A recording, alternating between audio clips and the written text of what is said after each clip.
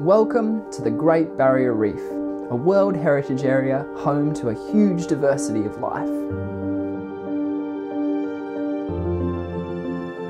In the north of the reef is the world-renowned Australian Museum's Lizard Island Research Station.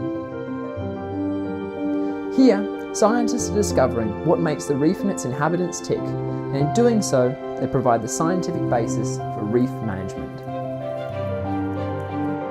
The station has a highly flexible flow-through aquaria system where experiments are conducted in conditions closely matching those found in the ocean. However, most of the work is done in the greatest laboratory of all, out on the reef itself. Everything that is needed to get out and under the water is within easy reach. A wide variety of studies are conducted here each year, from examining the effects of predators on fish communities to mapping corals to understand disturbances such as cyclones.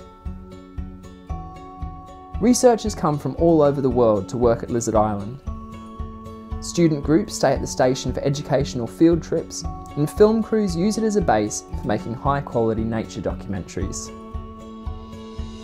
While the daily fees paid by station users cover most of the running costs, the station's buildings, boats and other equipment are provided thanks to the generous support of many donors through the Lizard Island Reef Research Foundation. Sadly, the reefs around Lizard have sustained heavy impacts in recent times, being pummeled by cyclones in 2014 and 2015, which wreaked havoc underwater.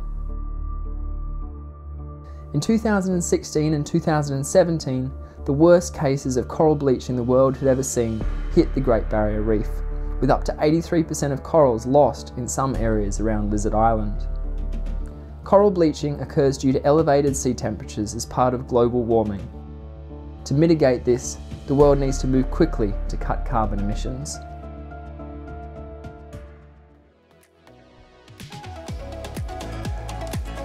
Coral reefs around the world provide the main source of protein for 500 million people, coastal protection from storms, and billions of dollars through tourism.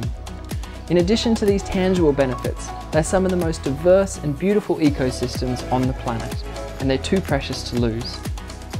Work at the Lizard Island Research Station is striving to understand reefs so that we can look after them for future generations. We hope that you will help be part of this quest.